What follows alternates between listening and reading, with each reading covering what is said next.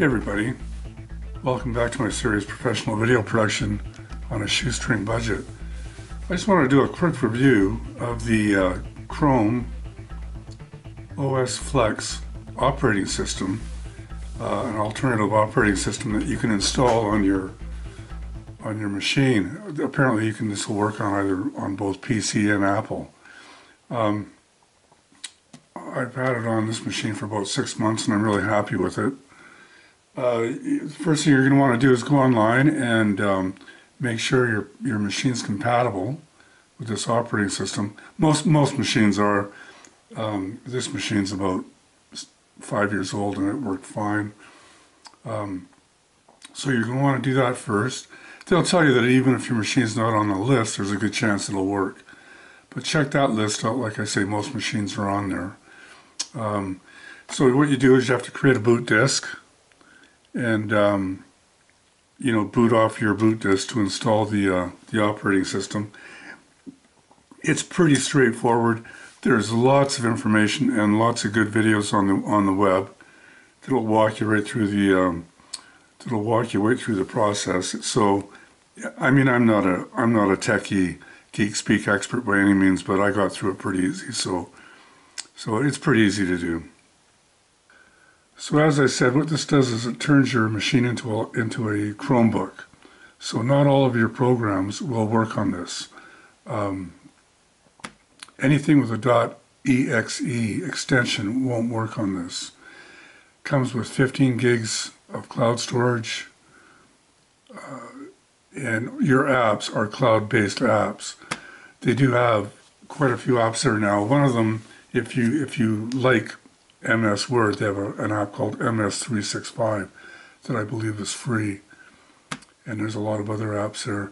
But you can see this performs well. This is the HP Stream pain-in-the-butt laptop with the 32 gig hard drive, and I've done videos on this machine in the past, and I just got tired of restoring it, and I thought I was ready to try something like Linux or this Chrome OS. I came across this Chrome OS Flex, which is basically a Linux-based system. And I thought I'd try it, and it's great. I'm really happy with it. It works really well. Microsoft has just announced that they will no longer support Windows 10, which I find pretty lame. And so, of course, you might be worried about security if you're running Windows 10. Well, this is a good option. I can't find anybody on the internet that's had problems with security with this operating system. So this seems like it's a good option.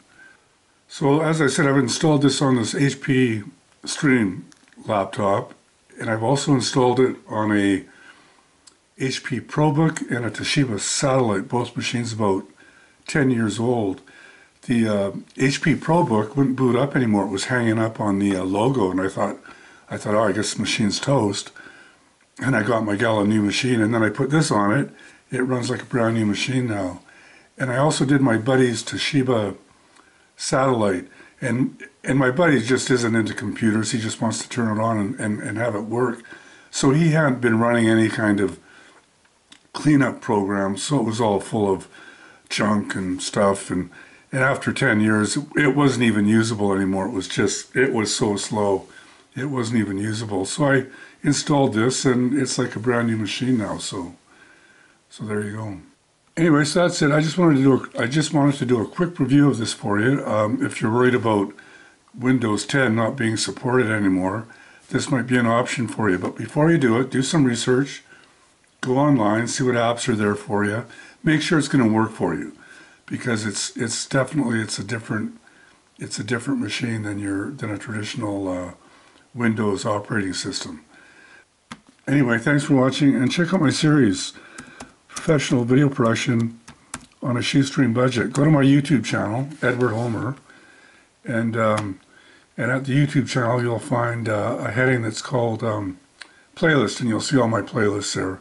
I've got a lot of documentaries, mostly featuring Vancouver Island, as well as my professional video production series, where you'll find lots of handful lots of handful videos there. It'll make your video production better. So cheers everybody. Thanks for watching.